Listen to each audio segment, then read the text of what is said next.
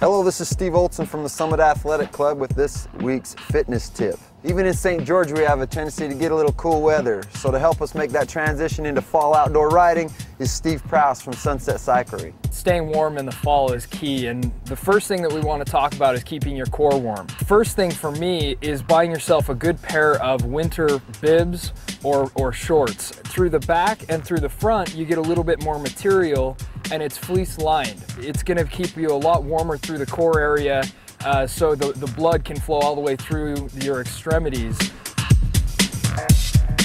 On the extremities, what you can do is just try and keep yourself just comfortable. So what Steve has here is a removable sleeve, basically. We call them arm warmers. So if you do happen to warm up, you can pull them down, but it keeps your arms nice and warm. And then a good long finger pair of gloves to keep the absolute extremities still comfortable so you can shift and grab onto the brakes. I also like a nice wool jersey, keep you a little bit warmer, but it still wicks away the moisture. You want to always be moving the moisture away so the cold air doesn't freeze to your body. And then my last tip would be, instead of using your thermal water bottle for just water, using it for something a little bit warmer, like a tea or hot chocolate, or even just some warm water to get kind of your middle section warmed back up after it gets nice and cold.